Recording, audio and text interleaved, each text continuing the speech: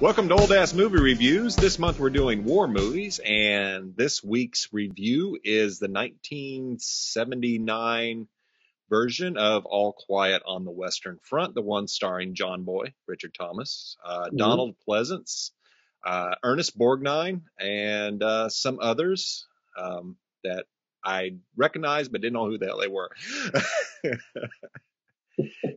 This is a depressing movie. Yeah. But it's a deep movie.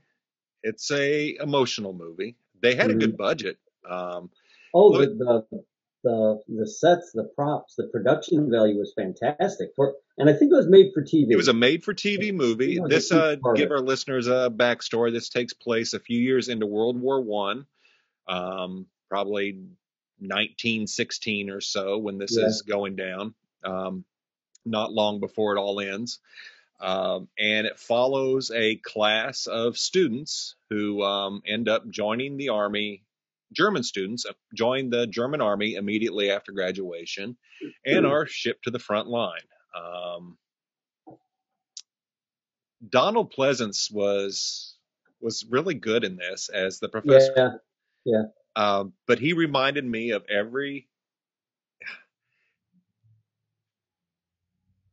There's somebody who talked a big talk, probably never served his country, but boy, he wanted to build up these students to go off and serve and make Germany proud and everything. And it's just, this movie shows the horrors of trench warfare, the gas, the absurdity of running toward each other with guns into machine gun fire. From what I've read about World War One, is they tried to use the same tactics that they used for 200 years. Yeah. Which was walk towards the enemy. It's valiant. It's, gentlemanly. It's whatever. Well, what they didn't take into account were the new weapons, machine guns. They would literally go over the top and charge a machine gun nest. What the hell are you thinking at that point? The first time that happened, you would think one general or corporal or somebody would have went, guys, we need to rethink our strategy. Yeah. Nope. They kept doing it. They would literally, from what I've read, literally fight over yards. Like, take a trench, the next trench 20, 30 yards forward of the enemy's trench, and then they'd be beaten back to their original trench. Well, at the beginning of the movie, thousands would die. Yeah, at the beginning of the movie, he talks about, because the main character by Richard Thomas plays Paul, and Paul narrates and says, we've been fighting over this 100 yards in France the entire time. Nobody, again, I've only read, I'm reading a lot more about World War One now, and just how fucking insane that war was. Yeah. I mean, every war, I'm sure, is absolutely insane. But the way these guys fought a war was just, I can't even wrap my head around. Nobody tried to sneak around the back. Nobody tried to, they didn't use any planning, any subversive tactics. They literally would just clash straight on with one another. And it makes no sense. Like, they dug their trenches, and that's. I'm going to jump ahead a few years to World War II. The French decided to go to the Maginot Line again when they found out the Germans were going to invade them. Well, all the Maginot cannons were pointed towards Germany. They did not turn. They didn't turn all the way back around.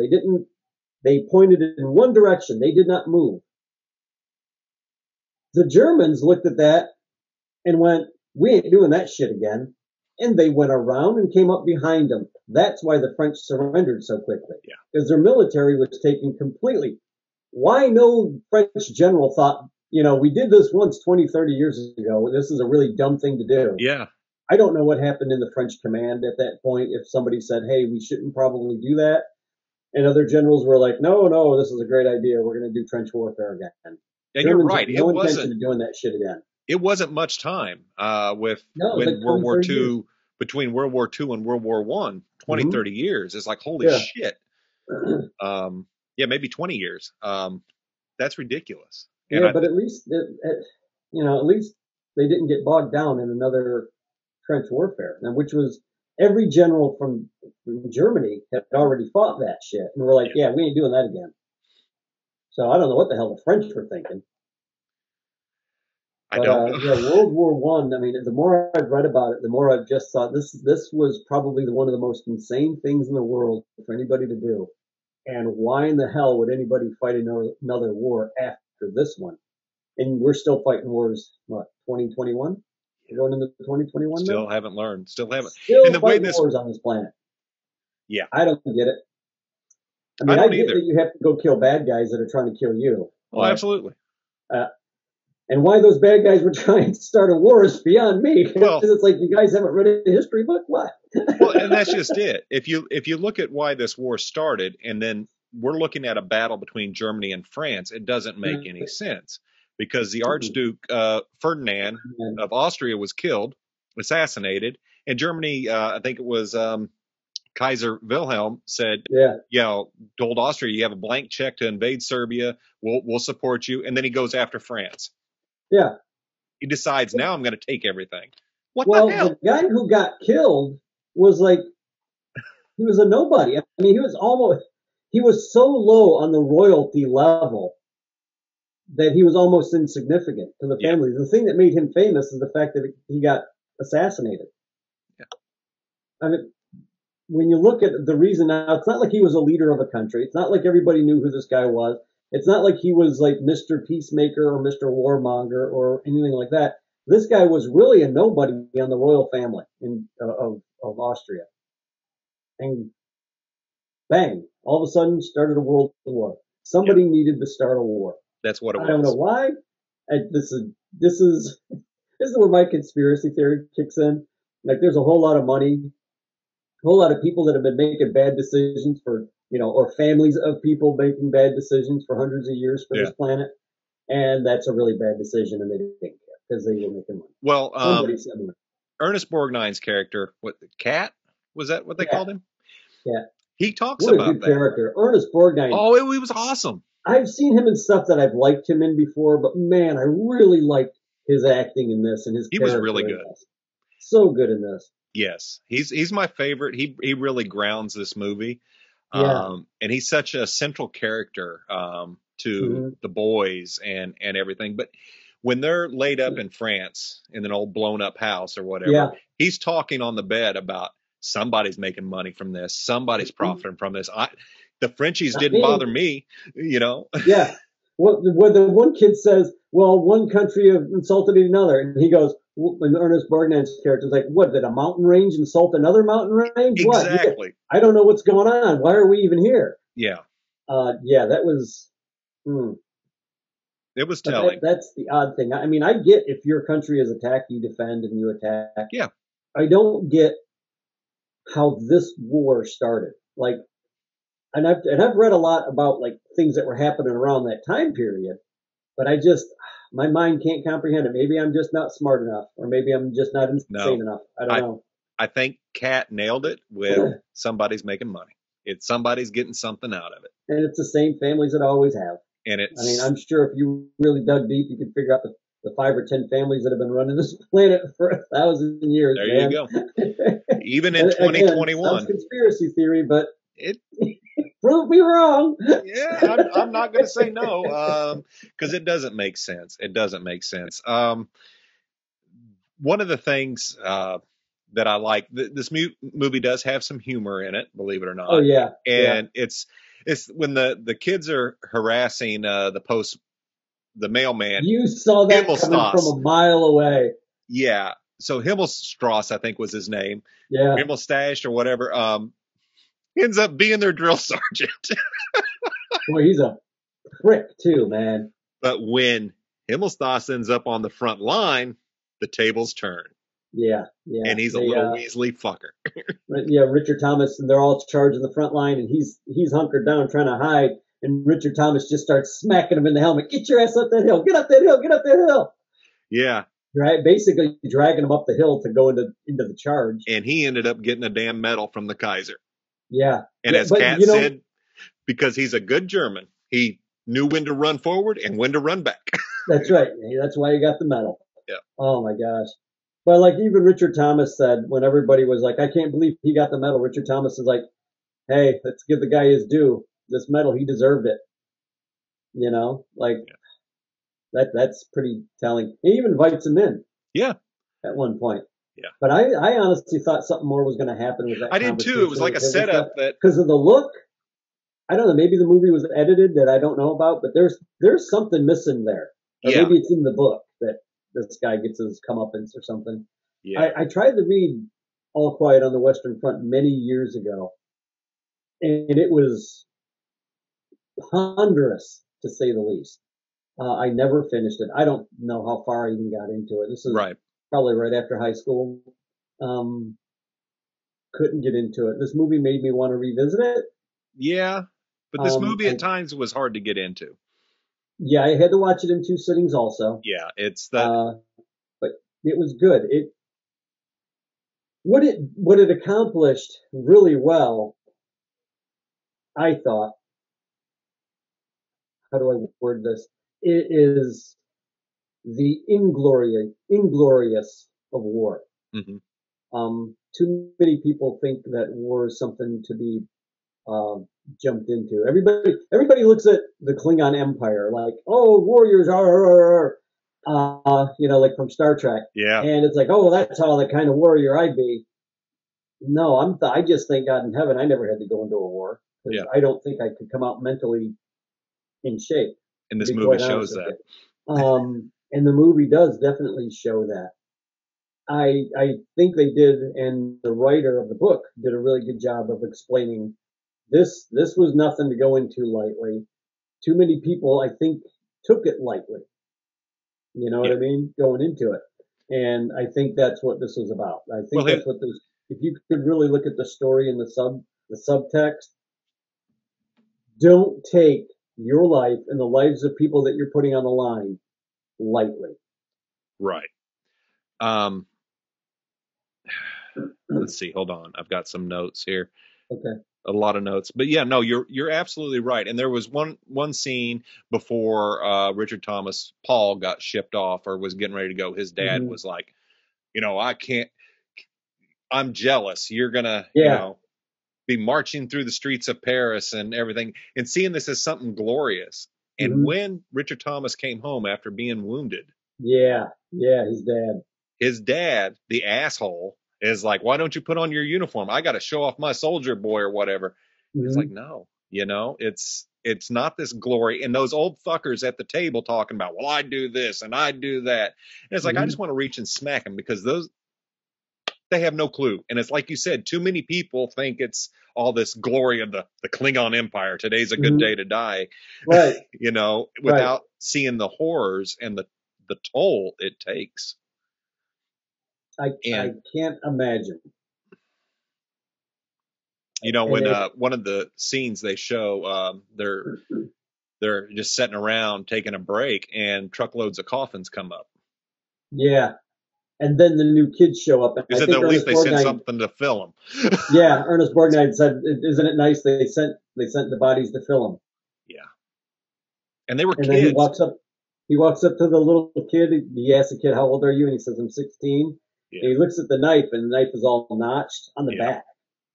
And he says, "You did this?" He goes, "Yes." He says, "You better get rid of this knife, because if the French find you with this, they're not just going to kill you." Yeah. Because that does such damage to people, and it was meant to do harm. He goes, "Nobody uses this anymore. It's a common."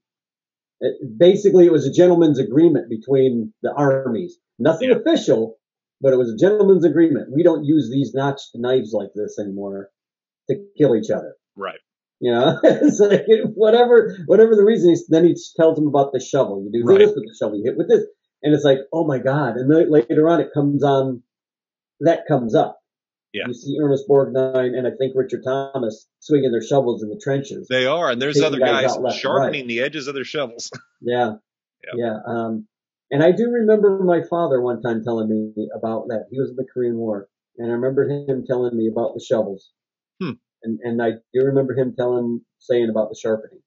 Wow. Now, my dad was a bullshitter. Now that's got to be Right. a no. But after seeing this movie, I was like, okay, there might be something to that Right. story after all. So yeah, and I guess maybe today, I don't know. Yeah, I'd have to ask a soldier. But I don't understand that whole trench warfare thing at all. It didn't make sense. Uh, I get trenches to hide from bombing, but the way that they fought that war was so ass backwards. It was doomed to failure.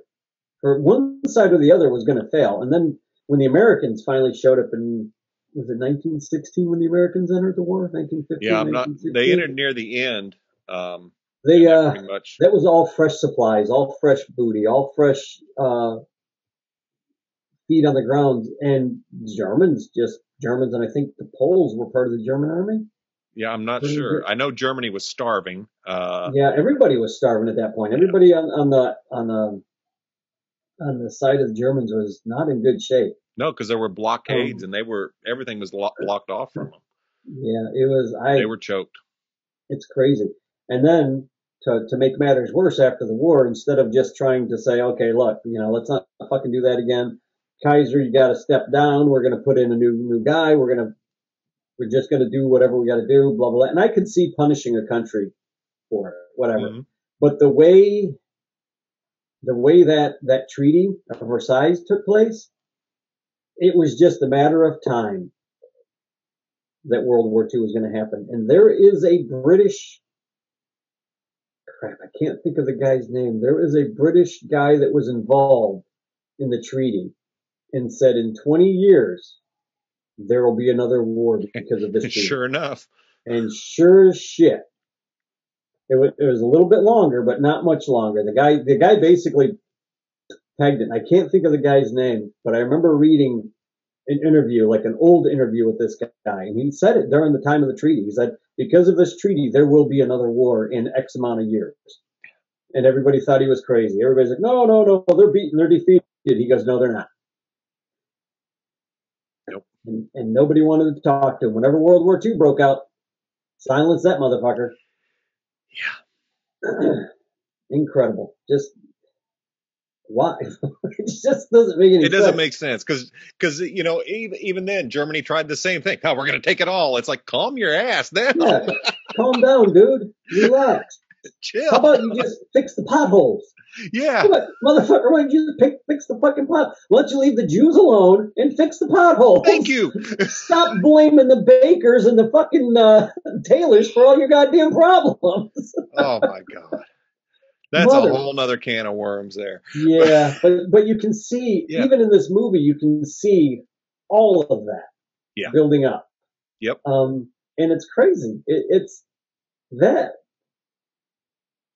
that movie really hits on a lot of points for World War II and why it started. Mm-hmm. But it especially points at the ignorance of humanity of the day and even of now, really, of the problems that people have. Most people don't want to just sit down and say, hey, let's not start bombing each other. How about we just not attack each other and kill each other and let you guys do what you're going to do. As long as you don't get out of hand, that's fine. But nobody wants to think that way. No, and again, my mind can't comprehend it. I mean, even in this country, to an extent, there's people who just want to make other people's lives miserable. I don't know why. Leave everybody alone, man. And we can bring it all the way to 2021. You still have people like portrayed in this movie who just think war is great and grand and for the fatherland or motherland or whatever. And it's like, you assholes, you don't understand what it's costing people. You don't understand the toll. And that's one of the things about this movie. I mean, it really shows when Richard Thomas comes back. Oh, yeah. He has the ability to go back and be a cook or anything else, but he goes right back to the front line. Mm-hmm. And that's common today with troops that come home and that's all they know. They left their brothers behind and that's it. They have a sense of purpose. Guilt. And I don't think they get enough backing. No, they don't have support when they get from anybody. And I think some of it I think is people don't understand it. Like, Yeah. I can't comprehend it. I mean, I know it exists, but I've never been there in that situation, so I can't comprehend it. So I think that something like that has to be handled through the military and through people who are ex-military, who do and have been there. And I have nothing. I feel stupid for saying this, but I don't have any guidance on this really. Right. I've had Just don't people. start stupid fucking wars, and then we good. Yeah, pretty much. If you're attacked, defend, Yeah. defeat the enemy. That's fine. I get it. But maybe before you attack somebody, make sure you're, not attacking for a stupid reason. Well, that's one of the I don't things. know. While this movie is a hard watch because I do feel it's paced a little slow. Maybe if it was like a 4-night event on TV or something like Right. that, where I'd get pieces at a time, it would have felt better. But to try and watch it in one setting, it was very slow. It was very slow moving. It starts off with a bang. Oh, literally. Yeah. Literally. And that's where you see they spent a lot of money on the sets, the effects. It looked real. It looked like old French villages blown to hell. It was bloody. It was disturbing. John Boy stabbing that poor bastard in the foxhole and waiting until he's almost dead before he decides to help him. Yeah. That was hard. but but he couldn't shoot him because he would have given away his location. I'd have stabbed him again. Put him out of his misery. I don't know. That poor bastard. It's like the one scene where the kid gets injured early on after the group shows up, and Ernest Borgnine's character pulls out his gun and is going to shoot the kid. Yeah. And the medics are running. Oh, the kid gets hit with the gas. Kid falls into the gas. Oh, yeah. Into the mustard gas. And Ernest Borgnine's just going to shoot him. He's one of his own guys, but he's going to put him out of his misery because he knows what the mustard gas does. Yep. And then the Red Cross guys show up, so he can't just put the kid out of his misery. Cat getting killed. That was tough. That was a tough watch. That was hard. And he's carrying him the whole time. You don't even know how the whole time. He got shot on the way. Didn't even know it. Was talking just 10 minutes before. And the fact that he's carrying him is what saved Richard Thomas's character's life. Is the fact that he was already carrying him. Yeah. Because the bullet hit him from in the back. Behind, yeah. So it was hard to see him go. He was one of my favorite characters. Let's talk about the ending, going full circle to the beginning of the movie. Yes. Two things I noticed, but let's see what you got. I was just going to say, drawing the bird. The bird. Richard Thomas' character starts drawing the bird. Ernest Borgnine, the first piece of advice he gives to him when he shows up is keep your head down. Yeah. The kid stands up, starts drawing the bird. He stands up in the trench. Bam. Shot to the head. Goes down. Well shot. No pun intended. Just seeing the bird drawing in his hand clench, you knew what had happened. Yeah, and it's in the mud. When his hand hits the mud, the picture and everything. With him stopping and drawing the bird, I think at that point, Paul had a feeling of his old self, a feeling of humanity, a feeling of somebody he hasn't been, but he can't be that person in that area. Right. And the minute he becomes that person, he dies. And that's the person that dies in that instance. So it's symbolic. How humanity is destroyed by this as well. So I think it's a very good ending, but it's a sad ending. But I think the guy who wrote this was German. I think it was. I'm not sure what year it was written, but I'm guessing this guy saw trench warfare. Well, an interesting fact about this book, I read that when the Nazis took power, they burned it. Shocking. They burned everything, but this one in particular was one of them that was marked for banning. Yeah, absolutely. They burned. Yeah, it was against war. It's an anti-war book, and everybody should be against. They burned Bibles. They burned, anything that they didn't like. Boy, that sounds familiar. Again, speaking of 2020. People trying to go back to that shit again. Yeah, here we But go. yeah, it's No, thank you. yeah. You'd think people would learn, but they don't because They nobody don't. reads anymore. They don't study history. I saw a recent movie, fairly recent, The Hurt Locker. I don't know if you've Mm-hmm. heard of it. I've Catherine heard of it. I Bigelow. haven't seen it. It's I believe it takes place in Iraq. Follows Jeremy Renner as an explosive ordnance disposal guy. Same kind of thing happens with him. He ends up finally coming home and he can't take it. He can't make it.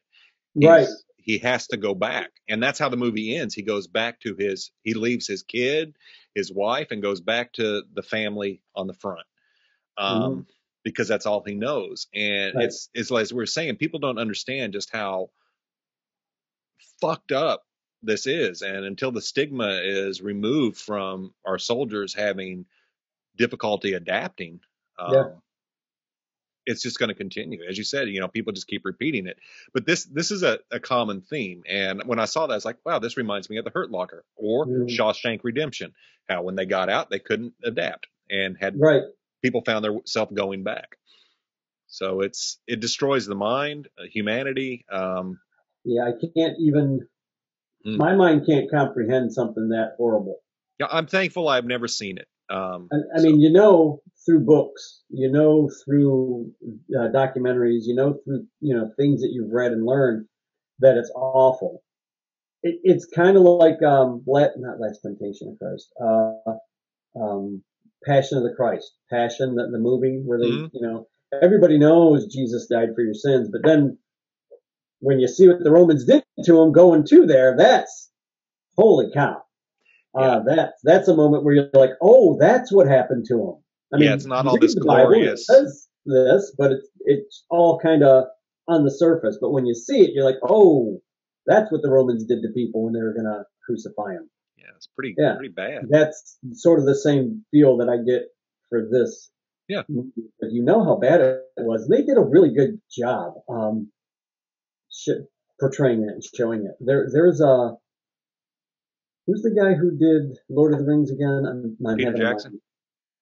Peter Jackson did a documentary on World War I that I want to watch. Oh. And he not only did he colorize it, but he did something digitally to the old films so they don't look so poppy. Mm-hmm. So it looks like it's like filling in the gaps, basically. Oh, okay. And it's very smooth filming.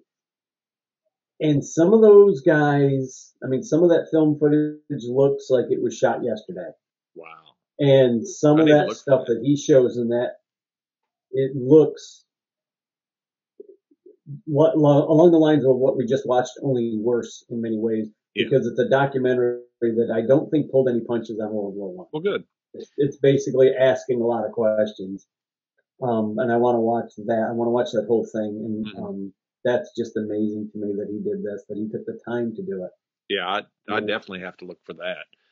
Yeah, it's just one of those things that would attach itself well to All Quiet on the Western Front.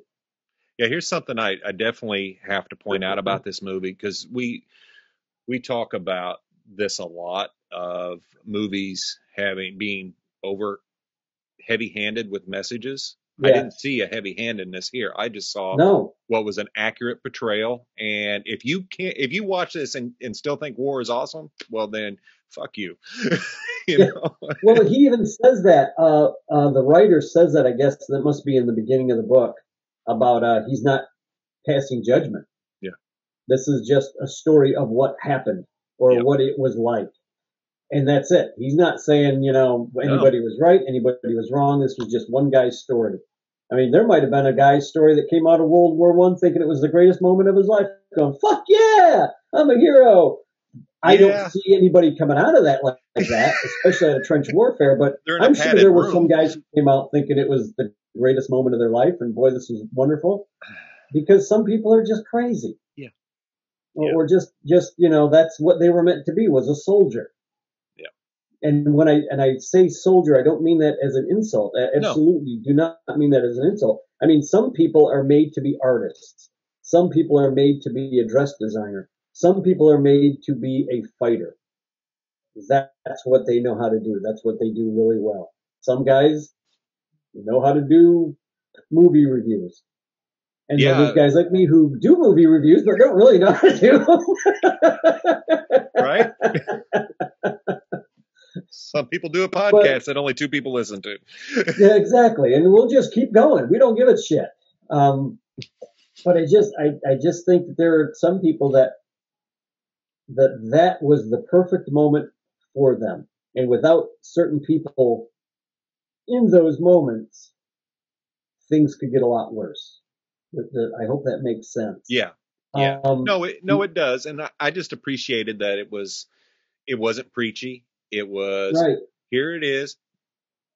You see it. You feel it. I haven't seen this. I saw this movie probably 20 plus years ago. Right. And I remember it being sad. If I had never seen it, I probably would have been a punch in the gut to see John Boy bite it like that. I know, right? So I knew that was coming. I forgot about Cat. And it's like, oh, shit. But it was. You just knew he was going to bite it, though. He was the best character in the movie. He was.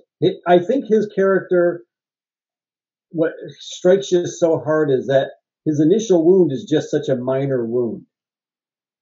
He just can't walk. Yeah. And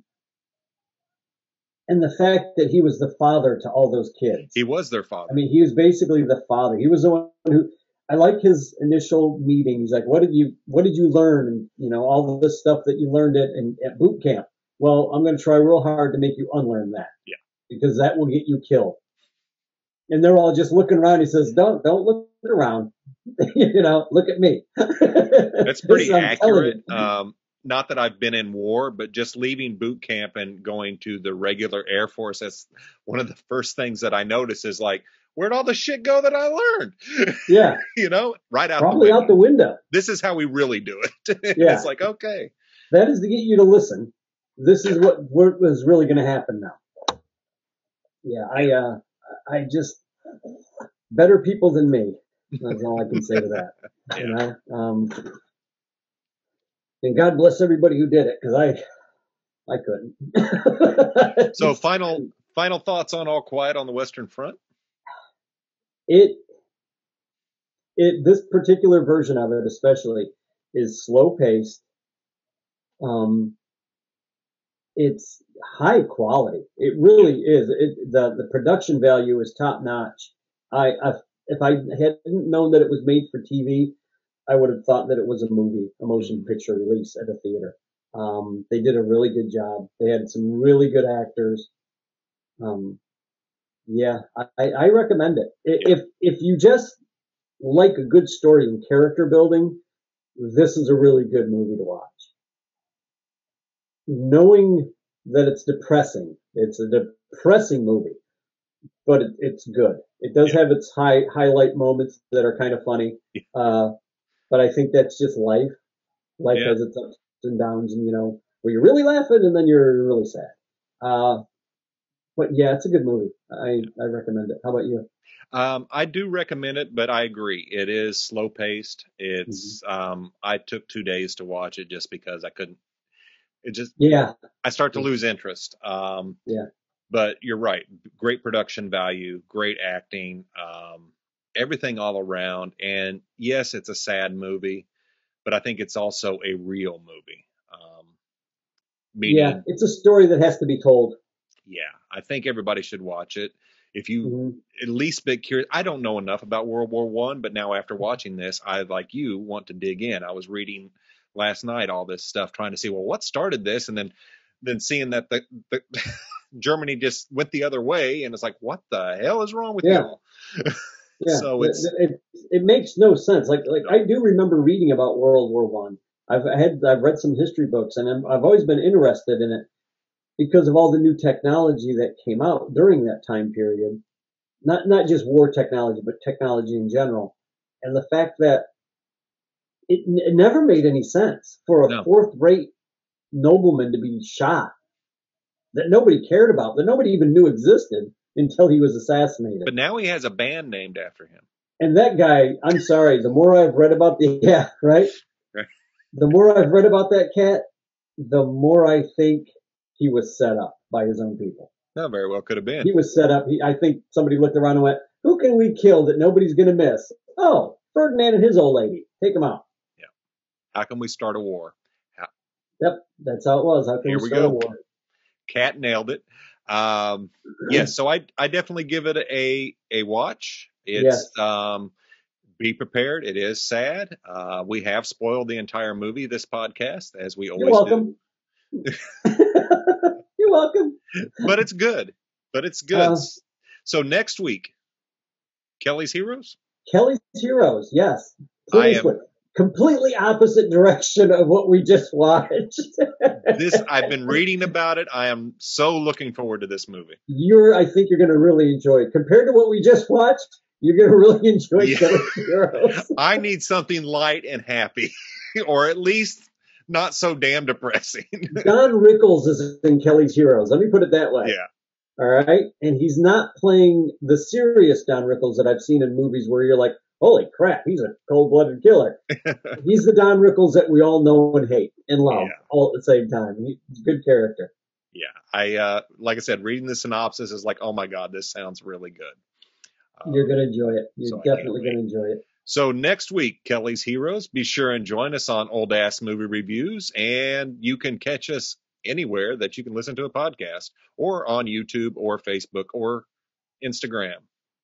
All thanks to you, because I have no idea what you're doing. You're magic. You got your little magic wand. You just go out there, throw it. That's it. That's it. No work included. Just little magic wand.